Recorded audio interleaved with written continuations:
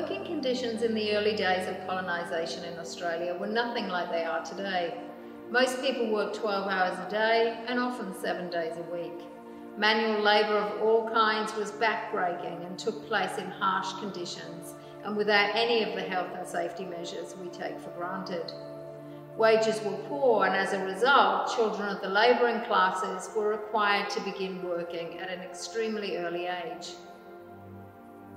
The Masters and Servants Act of 1837 made it an offence for a worker to break an agreement they had made with an employer, either verbally or in writing. Workers who were deemed guilty of neglecting or refusing to do the agreed work or taking leave without permission could, at the discretion of a magistrate, be committed to up to 6 months in prison and to solitary confinement, and could be made to forfeit all or part of the wages owed to them. Clearly, there was a lot for workers to be unhappy about. Indeed, records suggest that at least 25 strikes took place in South Australia between 1836 and 1850. The best known of these was the Burra Copper Miners' Strike of 1848.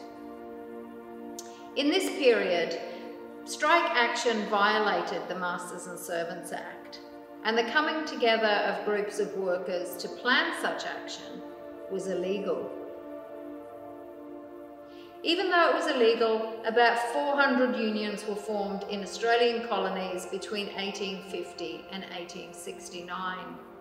These early unions represented craft-based workers such as stonemasons, carpenters and shoemakers, as well as workers such as shop assistants, labourers and miners. In 1876, South Australia became the first territory in the British Empire, excluding Britain, to legalise trade unions, with the introduction of the Trade Union Act. Now that these collectives were legal, it made sense that the various union groups should come together, and in 1884, the United Trades and Labour Council was established. In 1889, Mary Lee, an active campaigner for women's rights who had played a central role in women's suffrage, asked the United Trades and Labour Council to support a women's trade union, and the following year, the Working Women's Trade Union of South Australia was formed, with Mary Lee as secretary and Augusta Zaddo as treasurer. So many of the things we take for granted and that are now enshrined in law were hard fought for and secured by trade unions. These are just a few. In 1856, stonemasons in Melbourne demanded and won a reduction of hours, from 10 hours a day to 8 hours a day, with no loss of pay. This was the beginning of a widespread movement to regulate the length of the working day. During protests that took place across Australia, union members carried banners featuring 3 intertwined 8s that represented the ideal they were fighting for. 8 hours work, 8 hours rest, and 8 hours for recreation and education. The 8-hour day was not achieved nationally until the 1920s. The second thing that unions have achieved are awards. Today we have legally binding documents that set out minimal entitlements for every workers in every industry, and we call these awards. This was not always the case. In 1907, in response to union demands, the Harvester Judgment set a minimum wage for unskilled labourers of £2, 2 shillings a week. This was deemed to be the amount an average worker required to provide food, shelter and clothing for himself and his family.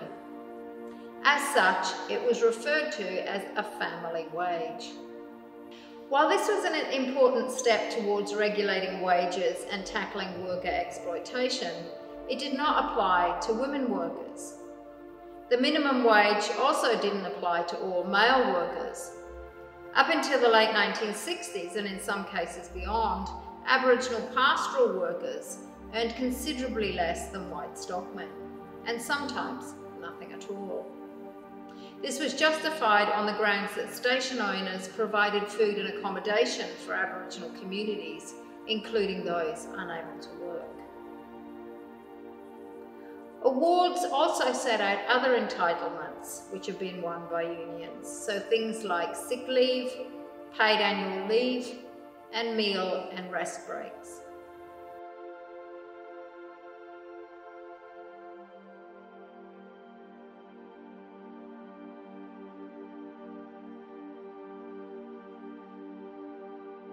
Until 1969, women workers in Australia were by law paid 75% of the male wage for performing the exact same job as their male colleagues.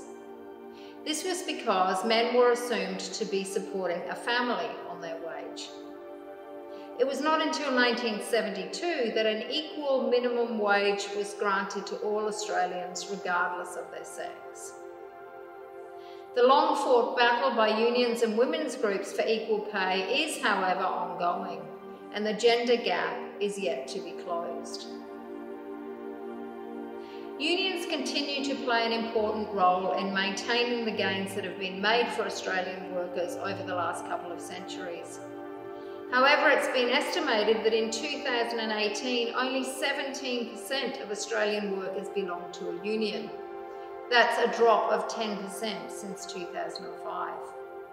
Whether this will change and how it will impact on working life in the future is yet to be seen.